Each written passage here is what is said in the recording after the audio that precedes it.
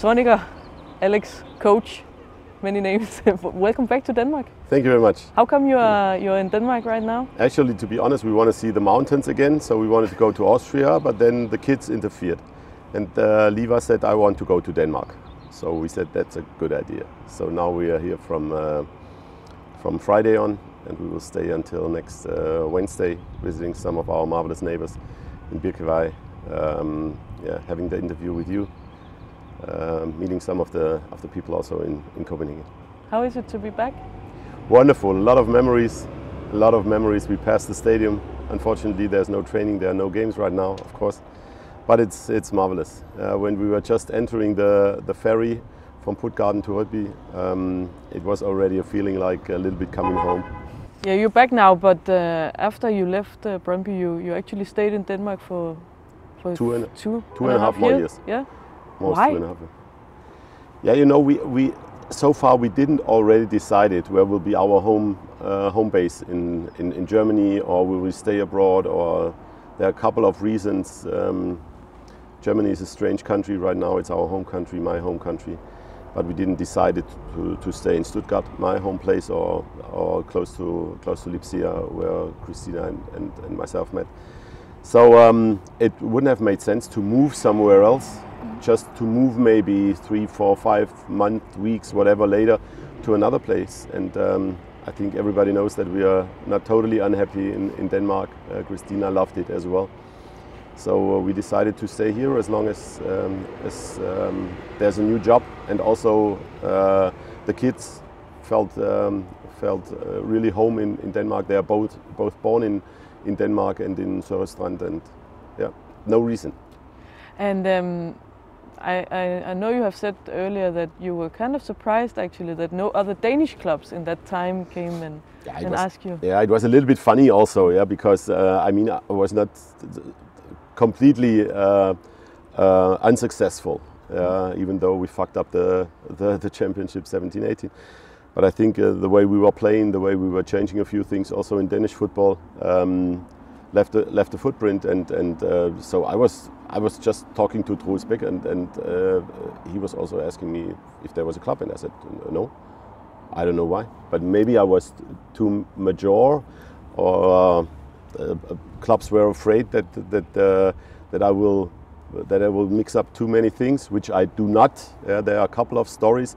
Whenever I'm entering, when I was entering Brøndby, I remember a talk with Christian Nørgaard. There were really some interesting stories about myself. So it's like, how do you say, silent mail, when you're telling somebody and he's telling somebody and he's telling somebody, and at the end it's a nightmare. But I think, I don't know, or of course, the other possibility, which is not my first choice in my mind, is that they found better guys than me. That could be also a regular choice.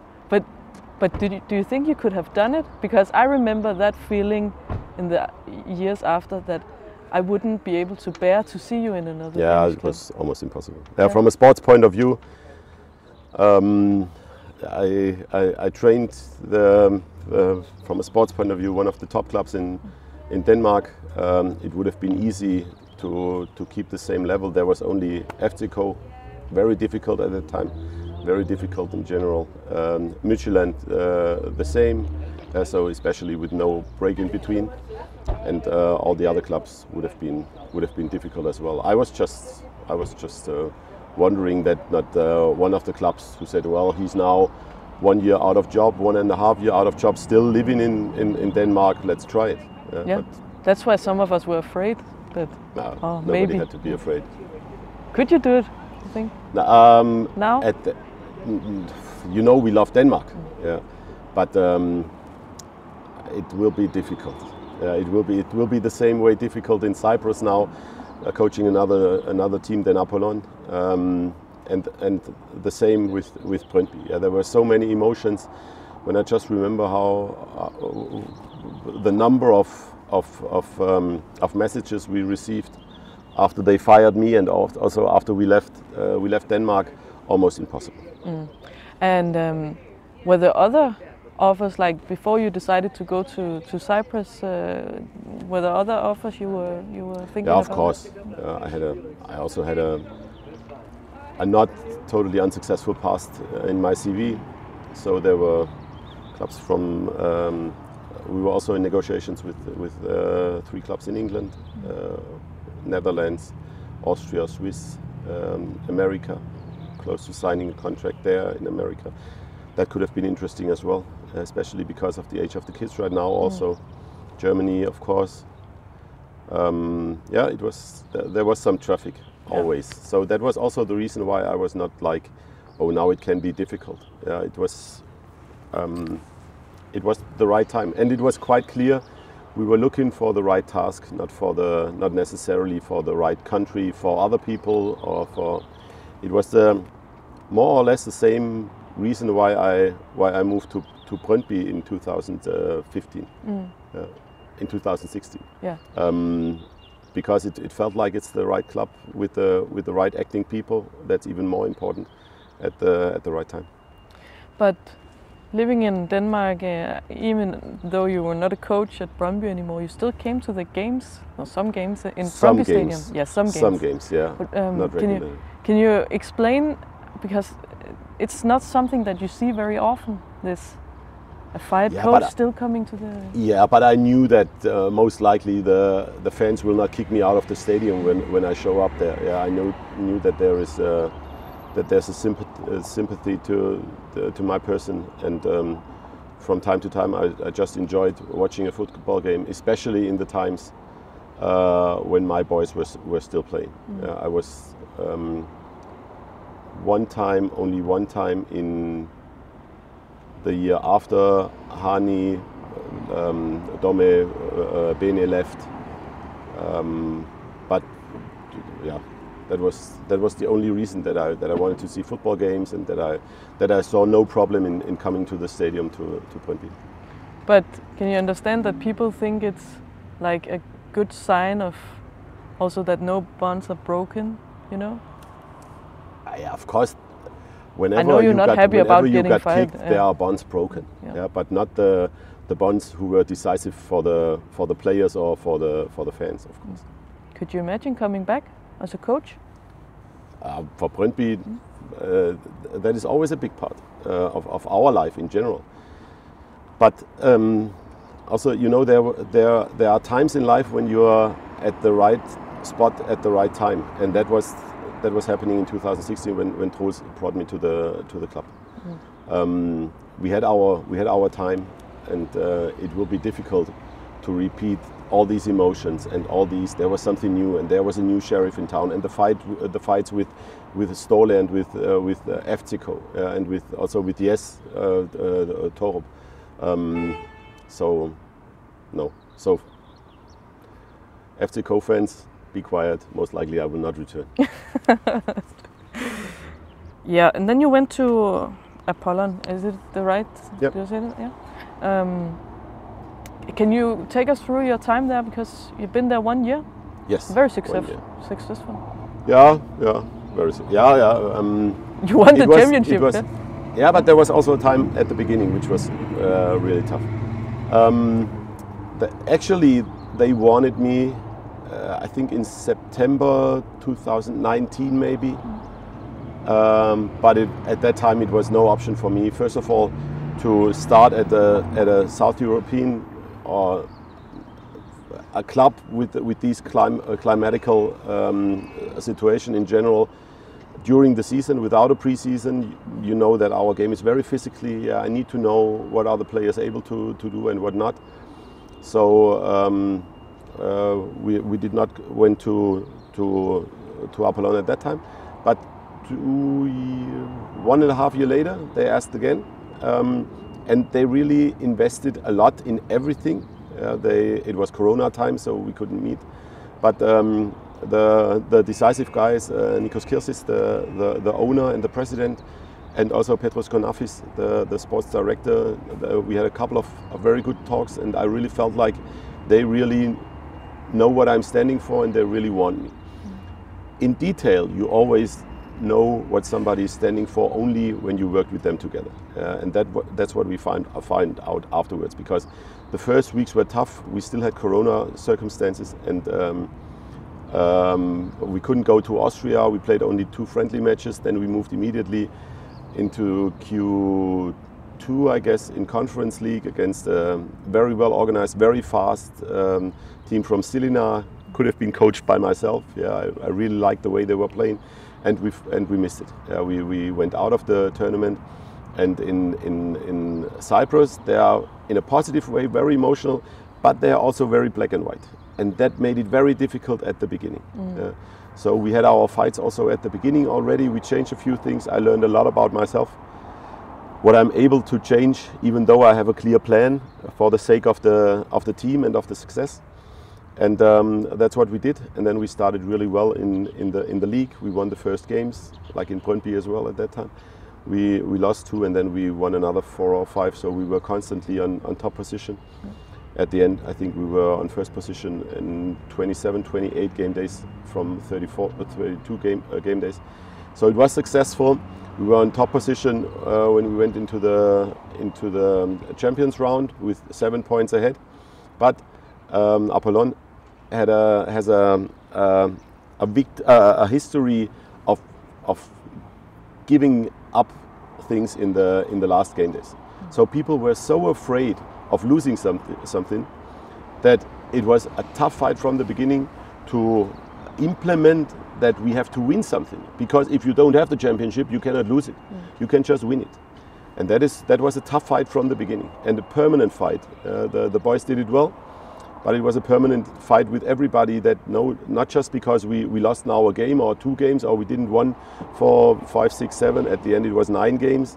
We will lose automatically the championship. And there you felt that some of the people around, the fans as well, they become a little bit shaky. But at the end they supported us. Yeah, there was also a thing with the fan card, that you are only allowed to come into the stadium with a fan card, and of course the ultras don't like that, to give their data. So they supported us, but not inside the stadium for a very long period. When we went into the Champions round, they decided to support us also in the stadium, and that was also a game changer. The power, it's not the many fans like in Süden, for example, but they have such an energy with a natural understanding of pyro. So it was really, I mean, I'm quite sure you saw some of the videos afterwards. It was outstanding, and so we had only one lost game in the Champions round until the situation was decided, and we lost this game, and the people thought that's it. Now we fucked it up again, and we did not, because also Apoel, our toughest competitor, didn't won the games, even though they had a really strong team. But they thought it will be automatically, and we simply had the better team. They had the better individual players, we had the better team, and that was the decisive factor at the end. We beat them on the third last game day, not like years before against Midtjylland, where we lost on game day. I think it was the 4th last game day, or 3rd last. Now we won, and we were 4 points ahead, 2 games to go, and then we decided against Aris. And that was the winner, and then the whole stadium exploded. The people were moving on the pitch. We were traveling. There's a big roundabout where successful teams from Limassol in general meet up, and you couldn't see the end of the people. It was unbelievable. After that, a week party, I told my boys I would be very disappointed if somebody will not be drunken in the next 4 days, except of the coach and 2 guys who are not drinking alcohol. But I think they handled it quite well. Some of the guys were not able to talk when they returned after 3 days. How was it for you personally, this success, winning the championship?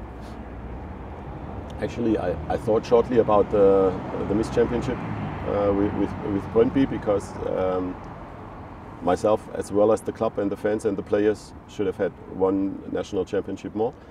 So it was of course emotional, but also it was not so emotional like I thought. I thought I would start crying immediately and smash on the floor. It was not like that, because there were immediately too many people. But of course, it was under all these circumstances. Yeah, the president was totally excited. The sports director as well. They had a tough time before. The players, the fans. It was. You cannot describe it. You know, I'm not so much in social media as you know. Yeah, not so much like Stig Tøfting. Yeah. But I posted some videos and some pictures on WhatsApp, on my WhatsApp account. And after a while, I thought, I was asking myself, Alex, if you would read these pictures and if you would see, you would tell yourself, now it's enough. Yeah, because you cannot, if you're not in the situation, you cannot really feel what had happened there, and it was a lot. Yeah, the party afterwards, after the last game day when we got the trophy, then traveling with an open bus through Limassol with people all over. You couldn't even enter the city. There were tens and hundreds of thousands, so it was really intensive.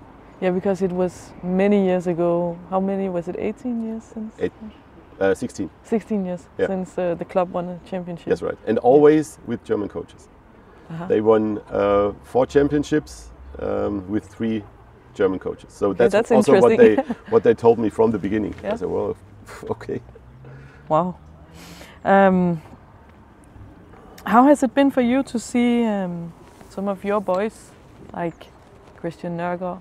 I know you're not happy with him moving to Fiorentina at the time. I was happy with him. I was not happy with other guys around him, and also with some of our decisive guys. Yeah. But it's football. But it's I always had I visited Chris in Firenze in spring 19, I guess. So everything is fine between me and the players. I made regarding the end of a player, I made only one mistake with Timo when I tried to convince him to stay here with not the right words in a public surrounding. That was the only thing. All the other things were okay for me. That we lost them. That Frederik was leaving. That Frederik Rønner was leaving. That Timo was leaving was quite sure. Johan wanted to try something different. But of course, the moving of Christian was first of all not planned, and first of all it was impossible to replace him. Impossible, not difficult. It was impossible, and that's what actually we all agreed. But in football, sometimes things are changing. Yeah. How has it been for you to see some of them? You have been like forming them. Frandrup also now be successful in foreign clubs. Yeah, I was not forming him. I was that was the colleague afterwards, or the player himself mostly. I think Morten was. I said it before. I would have taken a player like him to every place in the world because his mentality is outstanding. I remember we took him with 16 years into a training camp to Dubai. We were facing a Chinese team with all these Chinese athletes, and he smashed one of the guys outside the pitch, so he tackled him out, and immediately 4 or 5 of these 195 guys were standing around him, and he was looking like this. And Hani moved into the situation, and he said, "He's only 16." And he didn't care. He had this mentality from the first game day on. If a couple of more of the young guys would have had this mentality of Morten, we never would have had a situation that I didn't use a Danish player in a match for Brøndby. Also the development of Joppe, marvelous. Even though he also had a tough time when he showed up. But I said it before: these players have to make a decision for themselves, and when they make the decision, then sometimes they can show their real qualities. But my guys are definitely guys like Ento Jusaker, like Chris Nørgaard, like Lebo Piri, Bene, of course, Hani, of course, we are still in touch. Frederik, mostly related to Lars, of course. Tony Jung, yeah, but Tony was also, if he would have listened more closely to me earlier, he would have had 150 more Bundesliga games. Yeah, it was unnecessary that he didn't win the straightway. But Tony always thought that he knows what's good for him. Yeah. And of course, always the player does, but he missed time. Yeah. But also Sven Krone. I was very happy when I received a message after they fired me from Greco Jacobsen. So Jonas Boring, all these guys who started with us together, most of them. That was an intensive way, and I'm always happy when they are riding me. Also, Michael Uhre went on actually to become top scorer in the Superliga. What do you think of his development? Because he was actually, to be truth, I didn't thought that it would go that way. But he was always a player with who needed this self-confidence. He was a physical player. The playing style fits a little bit more into his strength. I'm happy for him as well. The guy from the manager, from sports director from Philadelphia, called me before they signed him, and I couldn't say something negative about him. Did they call you from Genoa also about Frøndrup? No, even though his head coach is, I was playing with him and was one of my best friends. We are facing them now most likely in the preseason in Austria. Wow, that's funny. Then we will see if Morten will play right back, left back, or he should play 6. He should play 6. I was also a little bit surprised that he played in the under-21 on the left fullback. His strength is definitely he wants to be decisive. But I'm not his coach. Maybe someday. Maybe someday again. If you look back now, Alex, on your time in Brøndby and where you are in your life now, both as a person but also as a coach, are you still the same, completely the same person? No, Denmark, Brøndby, everything changed my life and our life. I came as a guy with a girlfriend at that time, with a wonderful girlfriend, and now it's a wonderful wife and mother of 2 kids, both born in Roskilde. So life has changed a lot. Even though we will enjoy that we are going from here to Warnemünde into a hotel, just Christina and myself, because all the couples will know what I'm talking about. From time to time you are happy when the kids are with the grandparents. It's the same with us. But of course it changed my understanding of what is possible and how much do you have to decide and how much should be decided by other people around you. Troels was for sure somebody I could always trust, and I think we created something, even though the end was not like we all wished. The players developed me in the same way, like I developed the players. And then another step in Cyprus, the people in our neighbors in the Birkivai and the people in general. I remember there were so many also FCK fans who showed me their respect of what we did at that time, because I think, even though sometimes we were joking, it was never like, for me, like FCK against Brøndby. It was more like, how can we develop Brøndby in the best possible way, no matter what FCK is doing or what Midtjylland is doing. So we were very much focused on ourselves. Again, when I left, a father wrote me when I was young. I was in the 90s. I was in Sydsuden as well, and I felt this intensity and this empathy from all the other peoples as well. And I was never able to explain it to my son, because when I took him in the stadium in the last 10, 12 years, the feeling was never the same. And you enabled me to explain my son why I felt in love with this club, and that was one of the biggest honors I ever received. That I felt at the end how much it meant for the people what we created at that time with Brøndby. Yeah, because we can still get together as Brøndby fans and talk about all the. There's so many games in that, especially the 17-18 season, that you could still pick out and say it's taken from. I remember the game away against Midtjylland. Actually, there were 2 of them, but the 3-2 game over there, Tony scoring for the first time, and There's the derby, of course, with Hani's goal. And also the 1-0 at that year in Midtjylland when Kasper Fisker, one of these other marvelous guys I was still in touch with, when he scored the goal, with being in a position he can never be because of his sprinting qualities. He was there because of his mentality. And of course the 7-0, was it 7-0 against in Aarhus? When they were throwing the shoes afterwards. Somebody needed to explain it to me. Yeah. So they were the start of the whole project with the win in 2 games against Edinburgh, when we had the small camp also in Edinburgh, beating afterwards Hertha BSC Berlin, 1,500 people in Berlin, marching towards the stadium. There were so many games, but you're right, 17-18 was outstanding. I think 2 victories against FCK in the last minutes, beating them in the cup as well. But of course, at the end we lost the decisive game against Midtjylland, beating them 4 times, but lost the decisive one.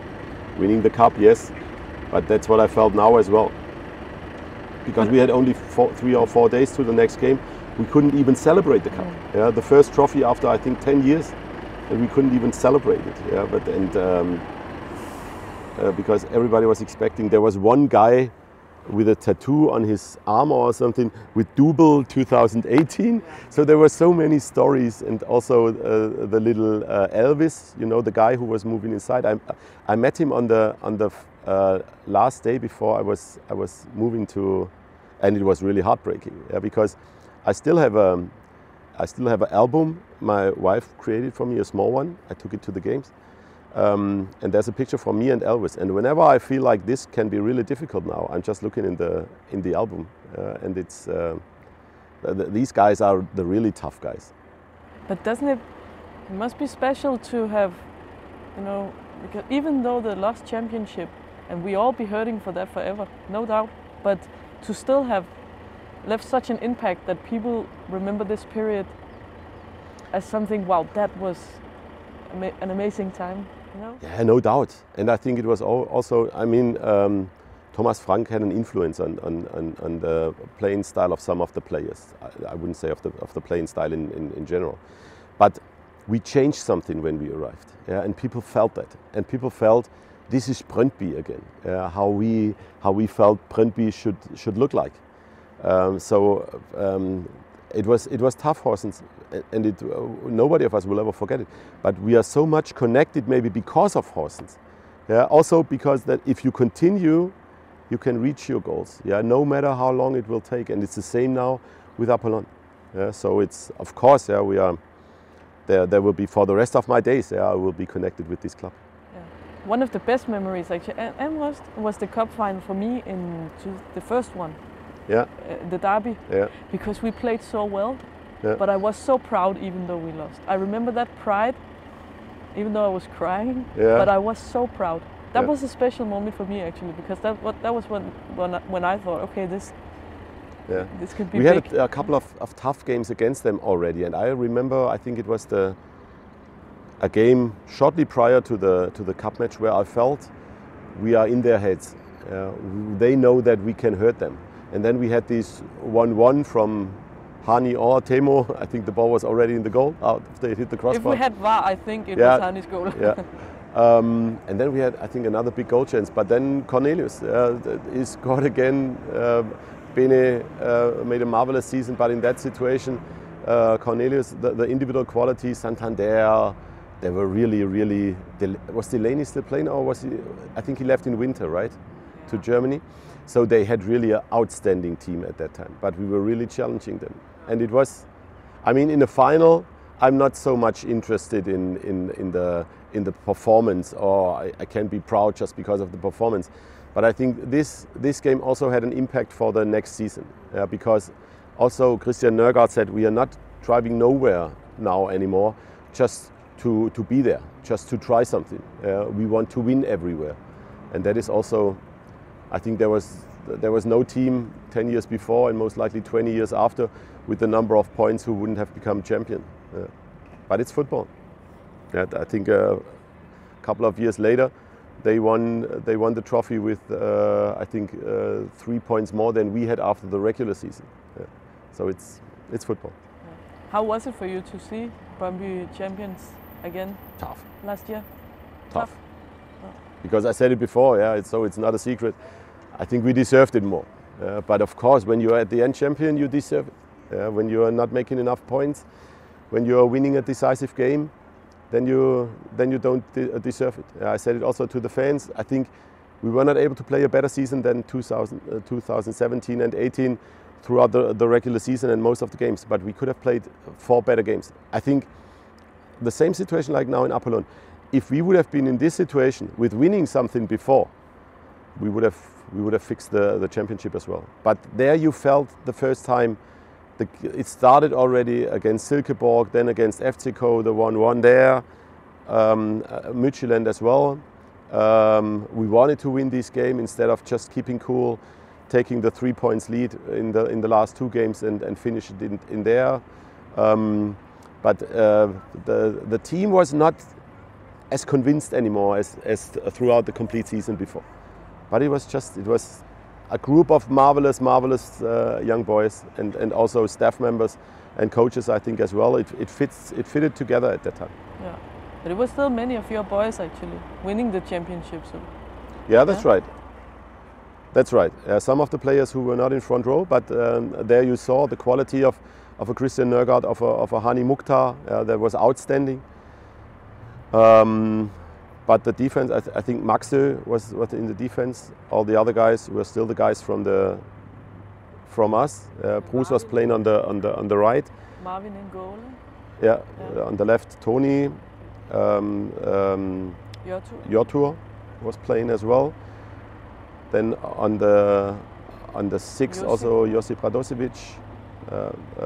Of course, Jobe was playing more. Up in front, Hedlund. We brought him in the winter break. With Ure, Bruce was playing on the right fullback, as I remember. And Kevin Mensah, of course. Kevin Mensah, yeah. What is he doing? He's the knee again. Okay. Same injury. Too bad for him. Yeah.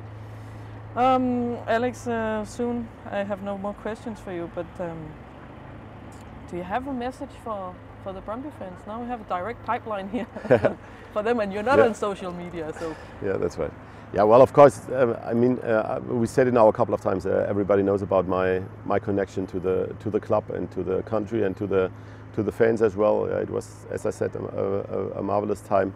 You supported us and also the teams afterwards in the best possible way. I was so happy to see you going to Europe also in the group stages, even though you lost the playoffs against a very good team with Matze Eisle as a head coach. This is football, but I'm keeping the fingers crossed that you will stay on that level. You have a marvelous sports director right now. I keep the fingers crossed for the complete club that you're going in the same direction and that you will still be successful in whatever way you analyze success for yourself. Last question, will we see you soon back in the stadium if the calendar fits sometime? Yeah, you know, it's not like training Saturday morning with Apollon and then going in the plane and watching a game on Sunday morning and going back again. So whenever it fits, yeah, whenever I'm in the stadium, like also I would have loved to see now a game from the national team, but they are having all their games away. But for sure, one day somebody will see me in the stadium again. Yeah, and we got a new shirt for you. Yes. You can wear that next time. Yes. Yeah? I think it was my size when I left the club. It's not anymore my size, most likely. Sorry, it's not. It's not.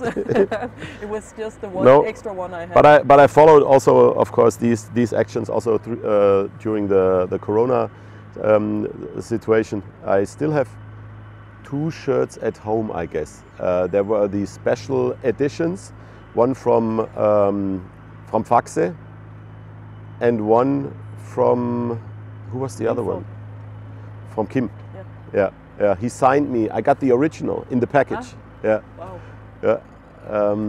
Yeah. So I met also some of the legends when I was there. Awesome. Alex, thank you so much for taking the time to do this. It was a pleasure. Good luck in Europe, also in the Champions League. Thank you. In the next season. Thank you. Thank you. Maybe we are facing FCK in the playoffs. If we make it through the Q3, there's a possibility to face FCK. So I expect all the Brøndby fans in Parken then. I'm sure many people will come. I'm quite sure as well. Thank you. Okay, thank you very much.